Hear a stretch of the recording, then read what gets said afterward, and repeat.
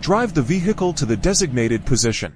Raise the vehicle to a certain height using a two-post lift. Move the detection equipment to the front wheel position, and move the rear wheel safety fixing bracket to the rear wheel. Position the lift arms approximately 100 mm away from the vehicle chassis. Place the vehicle wheels onto the V-shaped tray. Adjust all adjustable feet to raise casters about 10 mm off ground, then lock in place. Power on. Switch on the power switch.